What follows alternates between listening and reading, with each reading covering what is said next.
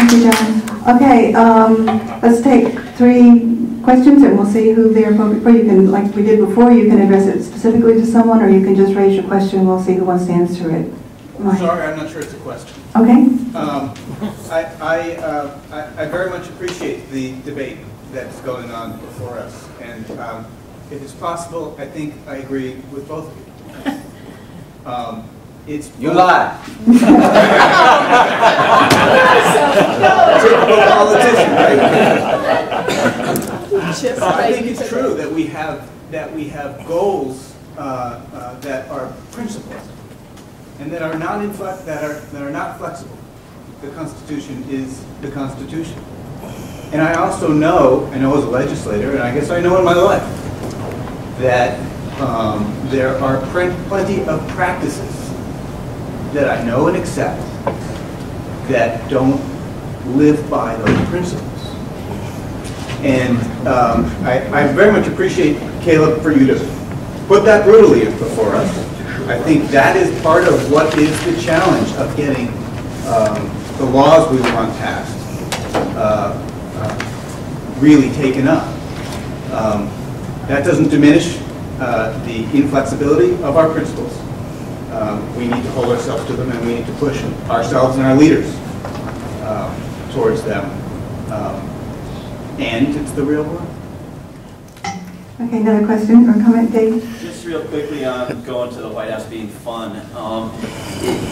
I mentioned earlier that, if we have a big crowd of people, we can block streets and they can't stop us and so forth. But the plan for going to the White House on Monday is simply to exercise free speech.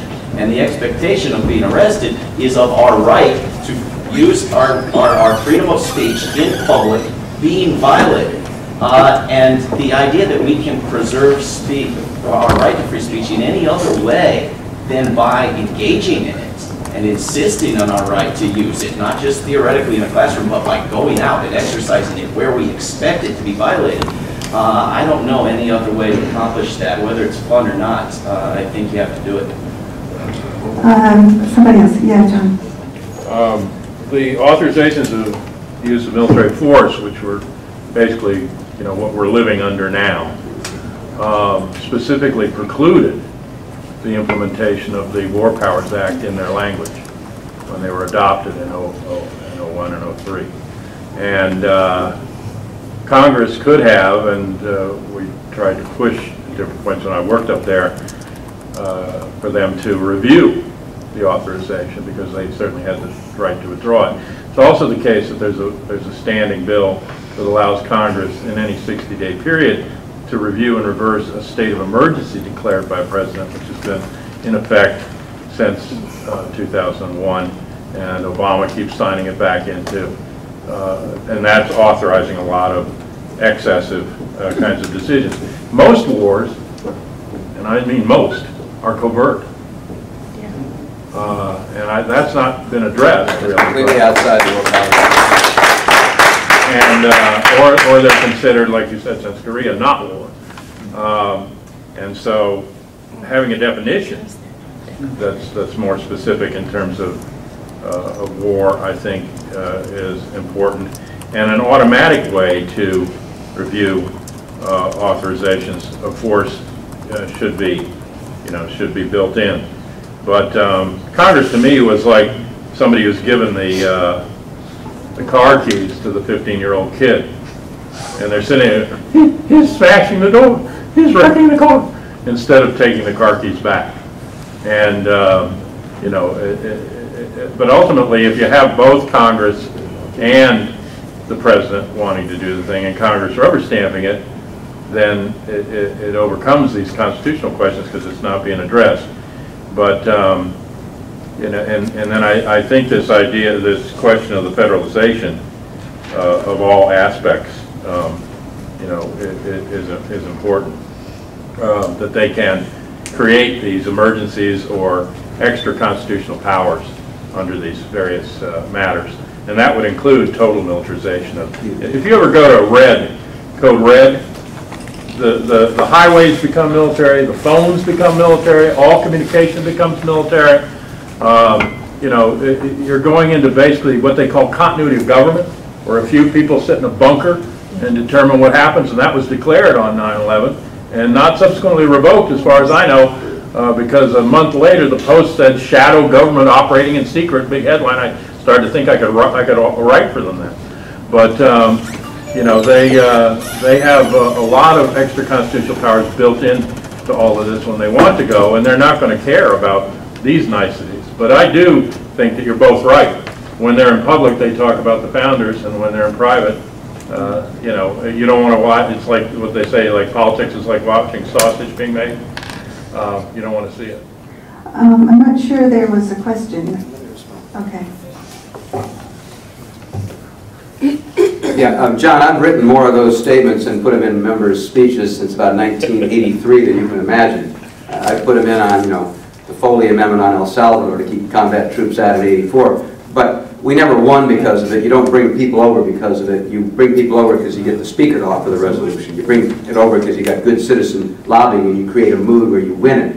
I mean, you could talk Article 1, Section 8, blah, blah, blah, all day long. The numbers that count in Congress is 218 for the House, 60 for the Senate, because you got to get rid of this stupid filibuster, 5 for the Supreme Court, and to override a veto you need 66 and 290 in the House.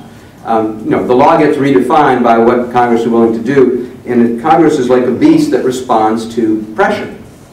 So this can all, as people have said, all change very easily. We've all seen it change in Vietnam and anti-apartheid and Contra aid and all that. We do see it change with citizen pressure. But I don't think you bring people over by going back to the Constitution, much as I love to cite my father's own book. Clinton Rossiter wrote The Supreme Court and the Commander-in-Chief probably in 1950, which has got everything in here. Although I think he did note that the Supreme Court always wins, but after the fact. They let the war end, and they said you couldn't do that. The CIA and its covert wars, and the wars that are spurred in civil wars that we do with our arms transfers to support other governments, are far more important than we've let on here today, and your point is well taken. Those are essentially uncontrolled. The system set up after the Church Committee in the mid-'70s to control the CIA is an absolute shambles, because you're not even allowed to talk about what you hear in the Intelligence Committee. If you want to talk to your boss about what you heard in the Intelligence Committee and you have a clearance, and the boss automatically has a clearance in Congress, you have to go to some secret room in the bowels of the Capitol so the interference knocks away the electronics and the Russians can't hear you. Nobody's going to take 20 minutes out of their day. And so what you're supposed to do, they say, well, just whisper to him. And you don't. So the whole intelligence thing is off the books. We foment a lot of wars on that. Since the so-called Chadha decision in 1983, for all your lawyers here, it's been a real mess trying to control arms transfers, because now one house cannot block them, as they used to in the old Arms Transfers Act.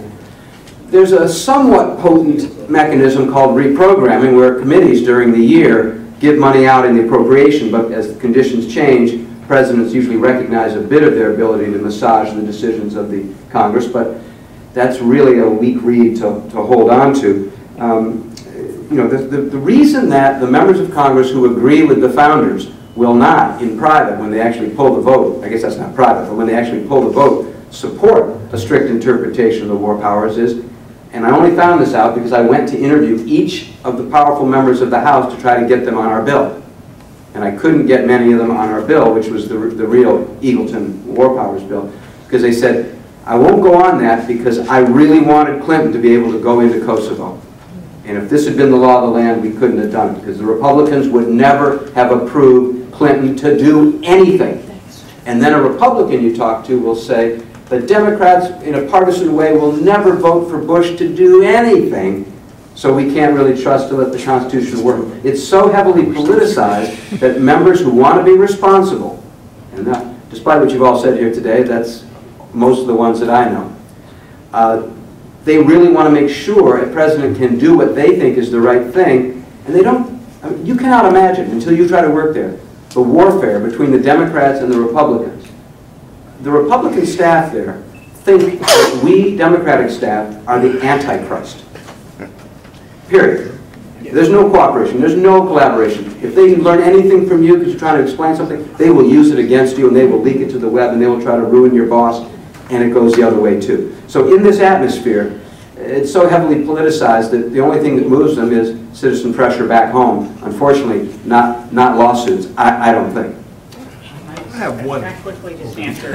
I just want to, and I'm sorry I have to go. We're like ships passing in the night here. We're talking past each other, Caleb and I. Caleb would have the panel be entitled War Powers in Practice Before the U.S. Congress. But that's not the title of this panel. It actually deals with war powers in practice before the U.S. courts as well. And believe me, as a lawyer who goes before courts, they care about arguments around what the founders said and interpretations of the Constitution. So I'm not going before Congress to testify and cite Jefferson and Madison and Hamilton. I'm going before courts. So in all deference, Caleb, to your point, my point is that we need to bring this matter before the third branch of government that has not heard enough of the resistance to this war, and that happened during the Vietnam War.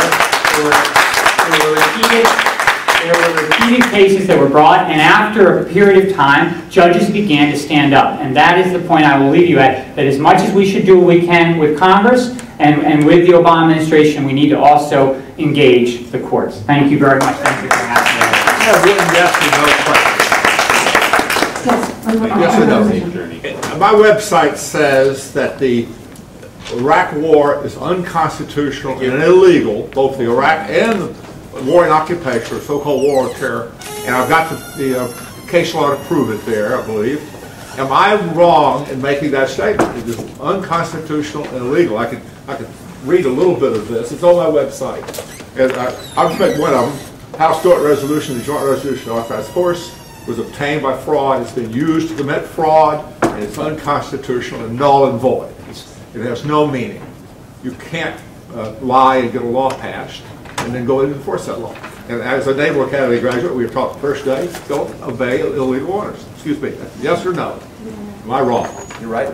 I'm right, okay? Right, but irrelevant to the Congress. So if they're appropriating money for it, there's But many it's not irrelevant to us. It's not irrelevant to you? It's not irrelevant to us. And it'll be relevant. So if you appropriate money for it, it's illegal? Yeah, I would say your description of the 2001 and 2002 resolutions as being without force now is essentially correct. I would agree with you. I say it's been never had force. Null and void. You can't obtain something by fraud and use it. Well, let me throw one back that's a little bit different. I was at the Pentagon a few weeks ago and bring up this exact same issue. And the well-meaning people at the Pentagon who were trying to figure out for Obama what to do in Afghanistan, but he's told them, of course, he wants to go in, so they got to figure out something to do, right? Said, well, you're right, we really don't have the authority to be there, and the war's not going well, and the resolution didn't have anything to do with keeping the Taliban out of power, the 2001 resolution. Right. But how can you desert the women of Afghanistan? So I said, well, I said, and this comes back to your thing, if you want to go to war to defend the rights of the women of Afghanistan and send U.S. troops to die and to kill and destroy Afghanistan to do that, then you better come back to Congress, because if you look at that 2001 resolution, there ain't a lot in there about that.